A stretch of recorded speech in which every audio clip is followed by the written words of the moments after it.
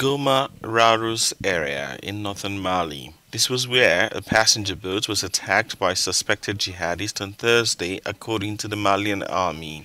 There are no details of any casualties so far. The boat, plying an established route between cities along the river, was targeted by at least 3 rockets which aimed at its engines, the ferry's operator said. The vessel is immobilized on the river.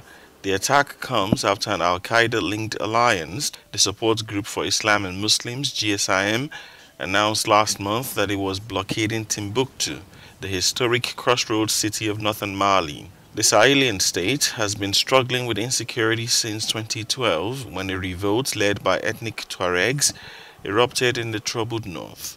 In northern Mali, the regional rebellion was formally ended by a peace agreement signed between the rebels and the Malian government in 2015.